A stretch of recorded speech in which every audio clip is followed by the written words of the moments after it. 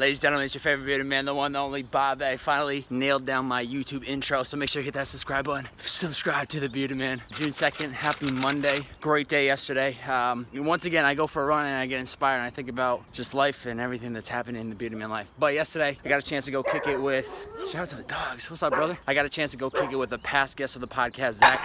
Shout out to my brother. He's a fellow bearded brother. He was episode 95 of the podcast, I believe. He manages a YouTube group, content creators called Yes Theory. When I went out to Venice to kick it with them, we went and watched the Raptors game, and unfortunately they lost. Shout out to the sixth god. Hopefully he's watching over me. But what was so amazing about not only just kicking it with them, getting some great wings and just good conversation, good energy, is like before we were literally sitting in their workspace, their office, their creative house that they now have in Venice, brand new. They just got it back in February. Amazing, 3 floors. They're in the process of renovating it. It's gonna be absolutely amazing when it's done. And I'm sitting there having a conversation with these guys. There's me, Zack, and Ammar, who's another one of the Yes Theory guys. And I'm just talking about how, you know, what's in the works of the bearded man, what's the next step. And you know, one thing I said to them was like how beautiful it was that I'm sitting in a room with guys that are doing it. I'm sitting in front of the examples. Like, these are people that are doing it, that are making a living through content creating, through doing the thing that they love. I mean, don't get me wrong, their content is incredible. Don't get me wrong, they've put in the hours, they've been doing this for a long time. But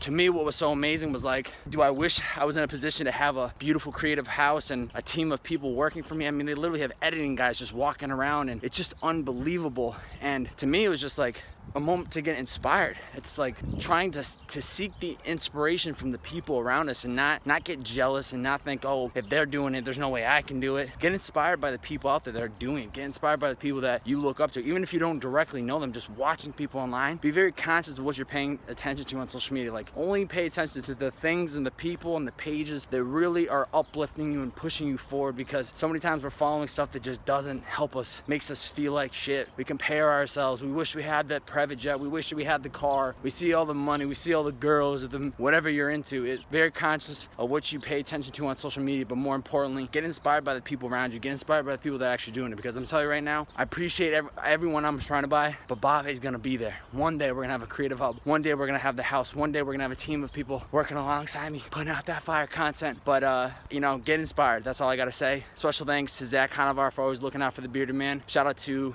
Matt and Ammar of Yes Theory. Shout out to the entire Yes Theory team, content creators from top to bottom. You guys are absolutely crushing it, and you guys are leading the path with a torch, and I'm marching behind, and I'm coming in.